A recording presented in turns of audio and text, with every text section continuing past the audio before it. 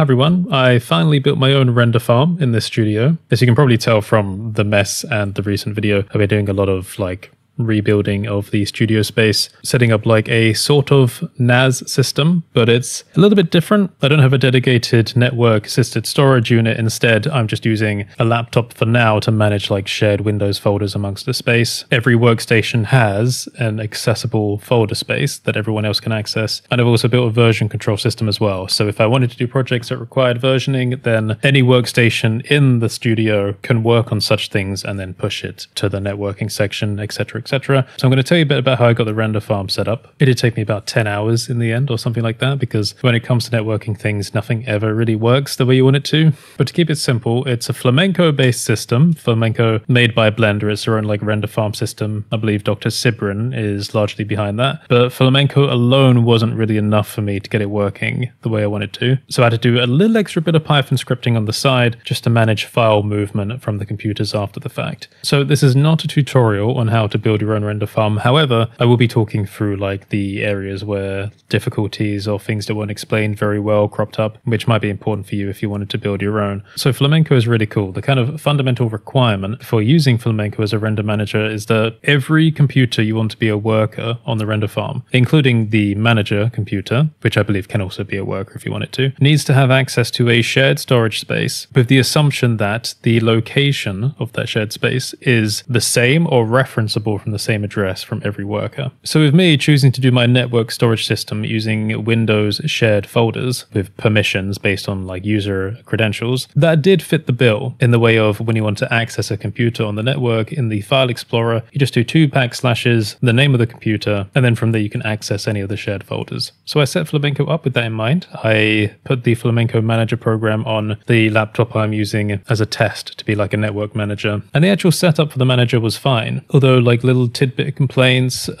When you run the manager for the first time, it opens up the Flamenco window in the web browser, but I noticed whenever I ran the manager in future times, it didn't open the web browser, so I had to go and like find the location myself. In the Flamenco manager settings, you have these variables which act as like the kind of Blender executable path. Now, I believe there's 2 ways you can do this, like to get Flamenco to basically trigger Blender to run on the workers.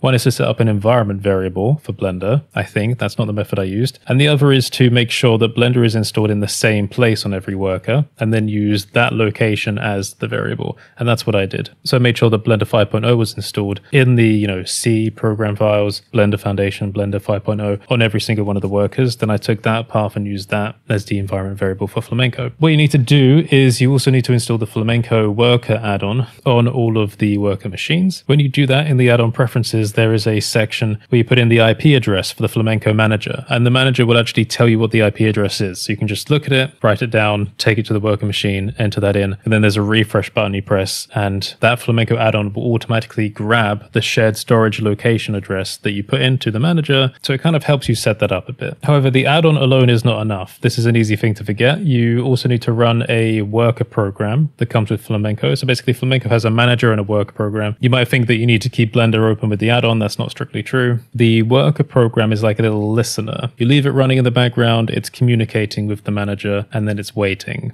for receiving tasks. Another important thing to keep in mind is that when you do install Blender on a worker machine, make sure you actually open it, go to the edit, preferences, go to system. So if you're using a GPU, you want to set it onto one of those render devices. Otherwise, it's just going to default to using the CPU. Now, I thought I did that for my workers, but it becomes apparent when you're actually running a job that like one machine is going way slower than the rest of them. So then I double checked and it turns out the setting didn't actually flip. So make sure you do that, set the setting, close Blender, and then just reopen Blender again and double check that it actually changed. I did have a problem with running the worker programs on the worker machines because by default it has this auto detecting system where it looks for the manager on the network. However, while one of my computers could auto find the manager, the other workers couldn't. Now it took a lot of time and the help of AI to kind of debug this issue, but it turns out I needed to create a YAML file, YAML, next to the Flamenco worker. And then inside of there, I had to kind of manually override the address to help the worker point to the manager. In the worker console log, it does mention this YAML file, but it wasn't actually there. It didn't exist. So I made it myself and added that little override value. And then from there, it connected perfectly. Now, I did have some problems because, like I said, I've been using this Windows shared folder system, which means the addresses look a bit weird. There's no like, drive, like C:// whatever. It's just immediately // so backslashes, computer name, and then proceeding. And it seemed as though Blender had a bit of trouble writing the rendering files to that. Weirdly, you could save a file from Blender to the shared folder location, fine, no problem. But if you took the same directory and set that as the output path for Blender, when it went to render, it would say that it saved it, but it just wouldn't be there on the shared space. And that became a problem when using Flamenco for the first time, like doing a proper job, because I noticed all the computers kicked up and they geared into action. And on the logs, it said, the frame's complete, saved here, and it was the exact correct network address. I look in the address and there's nothing there. In Flamenco, the Flamenco log says, oh yes, look, it's saved here, but there's nothing there. And then Flamenco does this thing where it tries to render like a FFmpeg like preview of the render frames. So when it actually got to that process, then it threw an error because it was like, where are the frames? So that was confusing. What I later found was that when I looked through the files in one of the worker machines, it had taken that network address and tried to recreate it under the C drive. So you would go to the C drive and then the network computer name and then the entire directory address to get there. I was like, okay, maybe it's getting confused with like that directory structure. So what I thought was, okay, well, I will, instead of using the computer name, I'll use the network like IP address for the computer. And all these computers do have separate IP addresses. Now you can actually see that information in the Flamenco manager. When you click on a worker, you get some information about them and you can see the address for the individual units. So if as a test, I'll go into the Windows File Explorer and I will try accessing the same network files I want to access, but with the IP address instead. And again, a weird thing happened. On this computer, it could access it fine. On the workers, exactly the same address, it had trouble.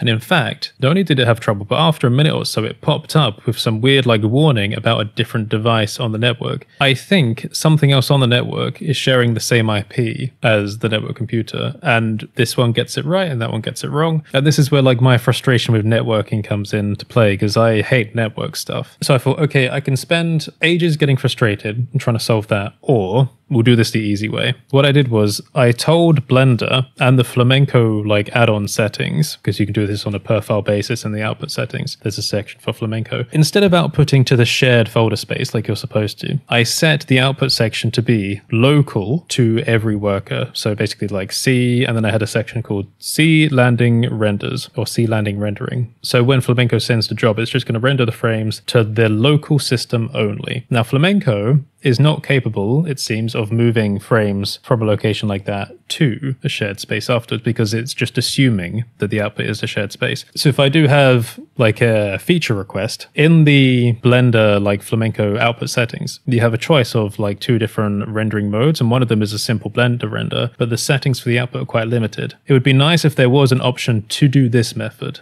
local, and then move after the fact. But Flamenco, for me, is still really cool, because even though the computers are rendering the frames locally, Flamenco doesn't throw an error. It still allocates the frames, so you know that every computer is going to get unique frames. It still tracks the progress, and even when those frames are done, it doesn't throw an error, despite the fact that the frames are in different places. It tells me it's completed, and it even tries to run that little video preview thing. And it doesn't produce a very good preview. It's only running it on one machine as far as I can tell. So I let it do that, and Flamenco thinks, oh yes, this preview succeeded. But I know it didn't have access to, all the frames. So I'm like, yes, well done, Flamenco, you did it, buddy. So what I did was I wrote a Python script that I run after Flamenco says the process is complete. And what it does is it looks inside of the render folders for every single worker machine, because those have been exposed on the network. And then it basically ingests all of those to the manager computer really quickly. So it's mostly automatic. So the way that looks for me now is I work in Blender. When I want to render something, I do save as, put it on the shared network. I then press the button in Blender that says submit to Flamenco. And I don't need to move from here. Flamenco manager running picks up on that job, sends it to the others. They start rendering. It goes through the whole process until it says complete. And then really the only time I need to leave my chair, and I can get around this, is to just go over there and double click on pull renders, my Python file, and it goes whoop and pulls all the frames there. And the cool thing about that is the place where all the frames get pulled is also accessible on the network.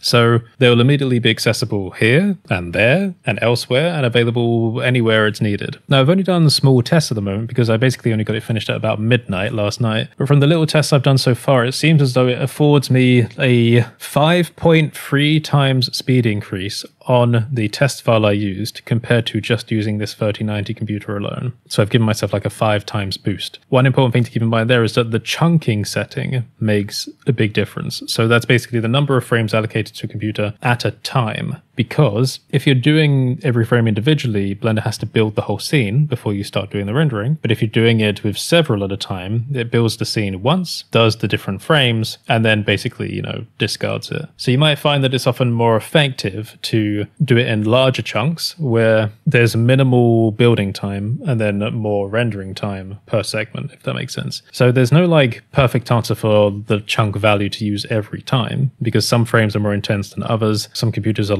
much faster than others as well. So say you gave a weaker computer a really large chunk, it's going to take ages for them to get through that, and that may be a bottleneck. So you need to find a sweet spot. For my render test scene, for example, I found that a chunk size of 1 made the render complete in just over 5 minutes, but a chunk size of 4 made the render complete in 1 minute, which is a weirdly huge difference for just a small increase on the chunk size. I also tested setting it up to a chunk size of 10. There are about 30 frames in total, but 10 didn't have much difference compared to 4. So do you see, it's extremely variable. So the question now is, how many computers am I using on the render farm? Only 3, or 4 if we're including the manager, but I'm not rendering on the manager. So there's this one, which is the 3090 computer. There's the audio visual workspace, which is the 2080 Ti. And then there's a laptop in the lab, which is the 3070 mobile. So it's not many. The reason I've done it like this is because I wanted to keep the studio clean, ironic given the mess, but what I mean is everywhere has a purpose. And if I'm not using those computers at any point in time, if I want to render, then I might as well use them to speed up the rendering. I do have old components and backup computers that need to be refurbished, so I suppose at some point I will refurbish them and or build some new ones with the spare parts. And then when that's done, piece by piece, I'll be adding these extra nodes to the render farm. Also, in theory, with the way I've built it on the network, it's wireless as well. So literally any computer on the network, anywhere in the house, there's quite a lot of space in this house. I could just have a laptop laying around, a computer here, there, everywhere. And so long as I've set up the worker settings on it, it will contribute to the render farm. So it is seemingly indefinitely expandable. I don't know if there are any limits that Flamenco has. But yeah, it's nice to finally be able to have a private render farm going. So maybe with that in mind, I may be finally more inclined to do more animation type renders, because I won't have to sit there and wait. But to be honest, waiting isn't really the problem. It was just, say if I want to play a video game on this computer, but I've also got a rendering running, that doesn't seem like a great idea. So that's what I've been spending time doing, the last week or so, is I'm taking a tiny break away from Blender stuff just for a very short moment while I just build these systems and get ready for the next leg of my work. So I've got audio visual workspace ready to go, music production, that kind of thing. We've got network storage. I've got versioning system, private, offline, all mine, and I've got a private render farm. Sick. If you made it this far through the video, please put a computer-related emoji in the comments so I can see who you are. Feel free to sign up to my Patreon to get access to exclusive files and increase the amount of time I spend working on free things for the Blender community every month. Otherwise, check out my products on curtisholt.online/store. They're really good, especially Afterglow. So yeah, have a fantastic day, and I'll see you next time.